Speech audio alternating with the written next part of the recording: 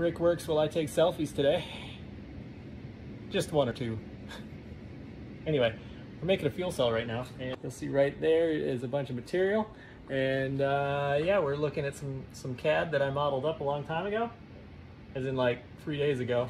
We're getting to work. We've got a time lapse, so we'll see what a disaster that is, but see you soon.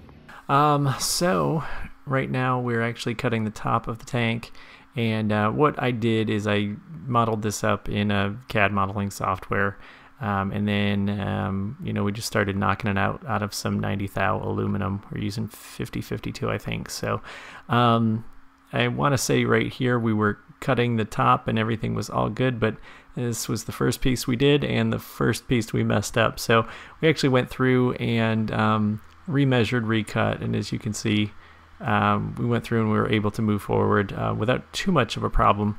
And so we had, you can see on the right hand side right next to the man door, there is a glimpse of a window right there, and you can see it slowly getting darker into the evening. And by the time this video or this time lapse is done, it'll be black outside. So we continued on and got the rest of the panels cut.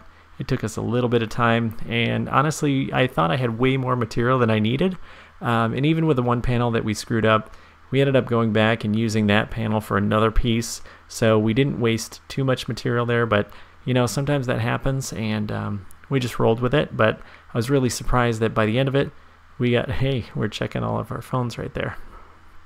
By the time we got to the end of it, we were pretty much out of material. We had a few small pieces left, so got real lucky in that we didn't really screw anything else up. There was one other panel that we had a little bit of an issue with, but no big deal, and it looks like we're about done.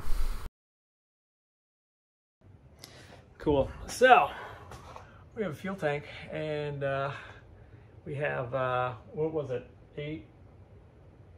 8.25 gallons, 8 something, 7, 13, just under 8. It was 26? like 778, something like that. Let's pull up the render. 1842 cubic inches. 1, 8, 4, 2, 7.97. Okay, a little over 7, a bit over 7. Cool. That's bigger than we expected. I expected anyway. So we'll have a lot more fuel, and we got to add a hole for the top for the.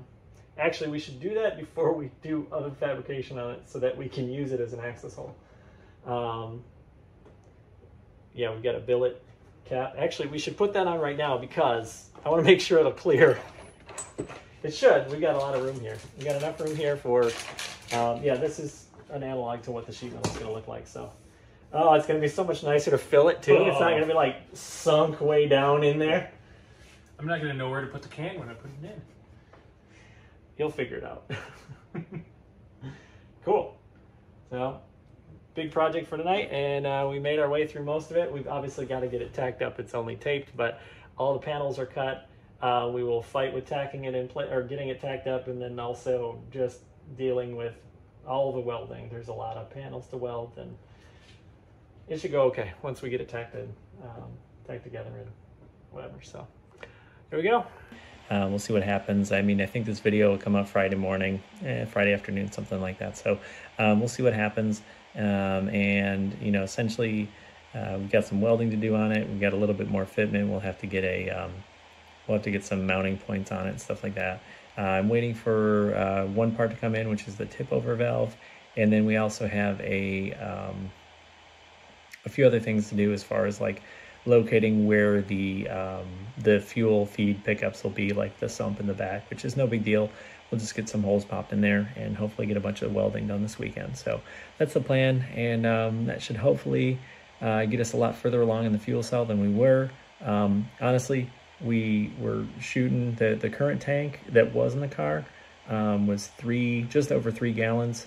We actually pulled the bar out. We moved the tank way up in the vehicle, and we did that to make some clearance for some other things, and also to clean up some tin work that's been under the car that I wanted to clean up for a while. So it just hung down too low. It wasn't very good for aero, so I want to improve that in the future. I'm not going to focus on that right now, but since we needed a new tank for drag week, You know, we more than doubled the size.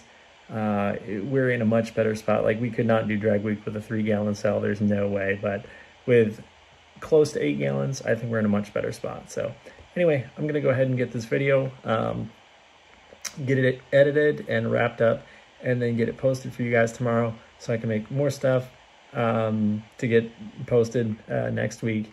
And yeah, we'll hopefully have a bunch of work done.